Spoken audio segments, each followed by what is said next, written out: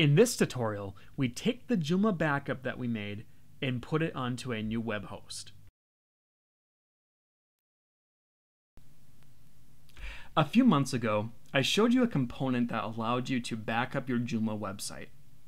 Now, we're going to take that backup and put it onto a new web server.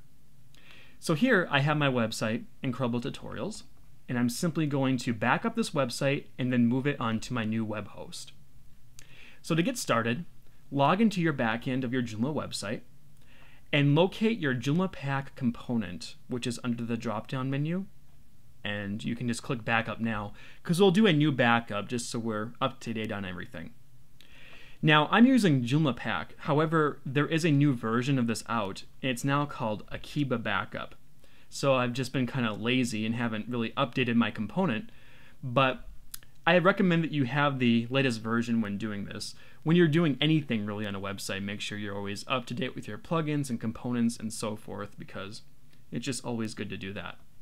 So once you have Joomla pack or Akiba or whatever you're using installed, let's just simply hit backup now to make a backup of our website so everything is up to date.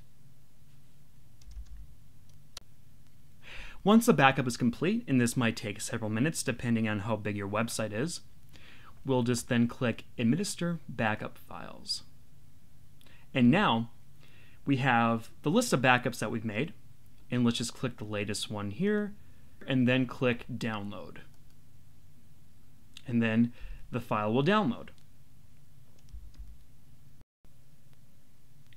Once the file is done downloading, locate it on your computer. In this case, I just have it in my Downloads folder here, which is quite crowded as you can see. But right here, I have the zip file, and I'm just going to double click to then extract it, or you can right click and choose your method of extracting, however you choose to extract files.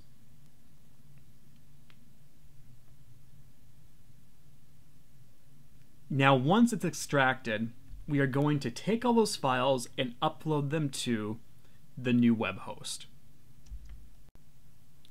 Open up your favorite FTP program and locate the directory in which you have your websites, or your website for this case. And now we're going to make a new directory in that for these files. So you can then just simply right click and create a directory, or however you choose to do it. And in this case, we'll name this Tutorials and click OK. So once we have the Tutorials folder, I'll just double click to go into that. And then going back to my files here, take all those files from the extracted directory, select them all, and then just drag and drop into the FTP client. Now I have over 200 meg of information here, so this will take some time. So just sit back, relax, and let it upload. Once you have all of your files uploaded, we need to create a database to put this new website, or rather this old website, onto. In my case, I'm moving this to a new web host, so I'm just going to log into that new web host and scroll down to the databases section. And here, I'm going to create a new MySQL database. Now, this is really similar or exactly the same as how we installed Joomla to begin with. In my first Joomla tutorial, I took you through how to create a database and so forth. And again, this is just the same thing. You're going to just go to a database wizard and you're going to go through step by step. You're going to create the database name, you're going to get a username, a password, and then you'll apply that information to the install process. So just go through right now and create a database and get those 3 pieces of information: the database name, username, and password. Now that I've made a database and that is all good to go, I'm going to create a subdomain so I can access the files on my server. Now you don't have to do this. Again, based on the directory you put your files in, you can simply access the files from that directory. It just all depends on how you have your website set up. So in this case, I'll just click Subdomains, and I'll just quickly create a subdomain for this. So I'll name this tutorials.chadtroffgribbon.com, and then I'll put the root to that as well, because remember, I have all my files in a folder called tutorials. So I'll just simply do that and click create. And now the subdomain has been created. So the final step now is to install the website onto the new database. So I'll just simply come up here to another window and just delete this URL and type in this new subdomain. So tutorials.myname.com. Now when you do this, it's going to initiate the install process. So we just go ahead and click next, and then we'll have all this. Basically, you're basically doing the process you did before when you were actually installing it to begin with. So you can check all your stuff here and click next.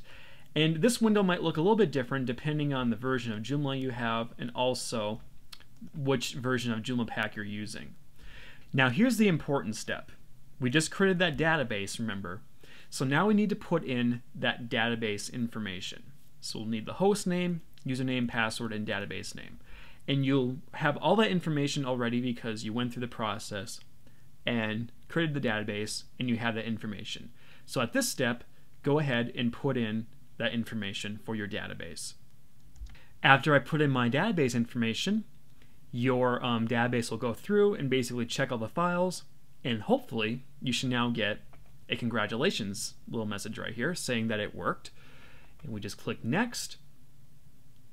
And we can now set up the FTP if you are using FTP in conjunction with your Joomla website. I usually don't, so I'll just click next.